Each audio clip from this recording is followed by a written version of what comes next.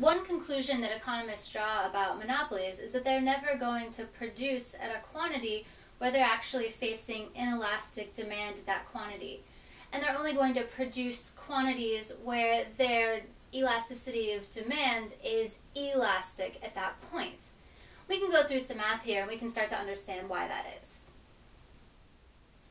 As a reminder, elasticity of demand, or price elasticity of demand to be more specific, is defined as follows. The elasticity of demand is just the absolute value of the percent change in quantity demanded divided by the percent change in price at a particular point along the demand curve.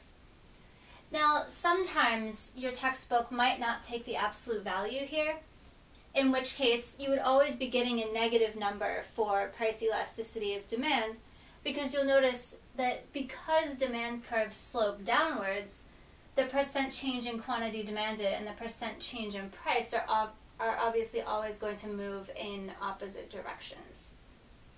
And we can think about, because we're going to be talking about what happens with inelastic demand, the way that I've defined elasticity here, inelastic demand would just be where the price elasticity of demand is less than 1.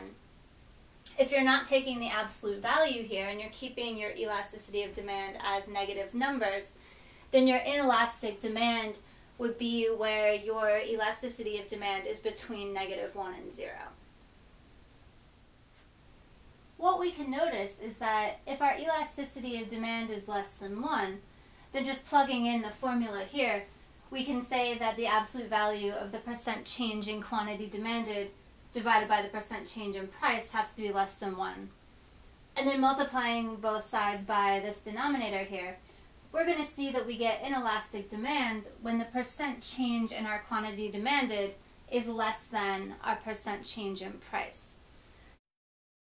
So for example, our company would be facing inelastic demand if, for example, in response to a 30% change in price, the company saw only a 10% reduction in quantity demanded. So we can think here how that impacts total revenue. So if we said if the price were to go up by 30% and the quantity demanded were to go down by only 10%, that we would see larger overall revenue because the increased price would trump the fact that they're not selling as much as they were before. And we talked about this earlier when we discussed the relationship between elasticity and revenue.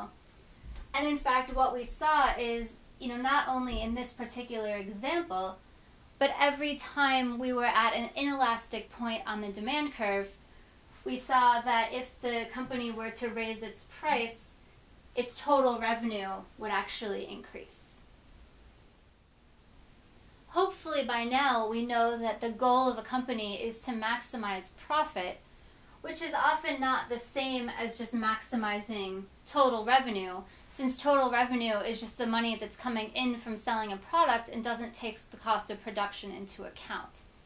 But in this particular case, we can think about what the profit implications are for this chain of total revenue increase because of an increase in price.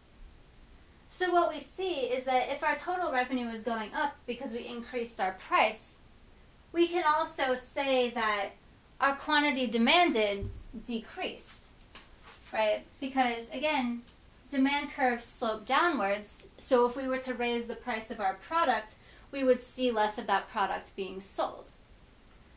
But then if you think about it, if our quantity that we're producing and selling decreases, we're making less stuff, then it must be the case that the total cost of production is less. We might not be producing as efficiently, we actually don't know on that level, but what we do know is that in total our costs are going to go down. So then if we think about profit, we say that profit is just equal to total revenue minus total cost.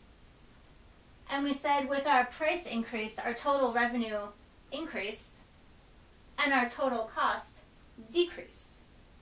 So what we're actually doing is we're subtracting off a smaller number than we were before, and we're adding a bigger number than we were before.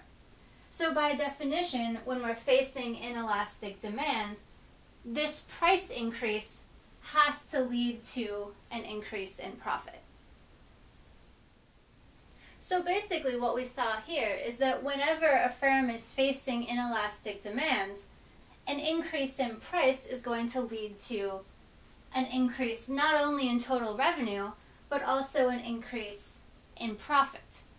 So whenever a firm is facing inelastic demand at a particular price-quantity pair, there's an incentive for that company to move away from that point. Therefore, it stands to reason that no points where the firm is facing inelastic demand can possibly be optimal or profit maximizing. And therefore, we can reach the conclusion that whenever a firm is maximizing their profit, that they must be at a price-quantity pair such that the price elasticity of demand is elastic at that point.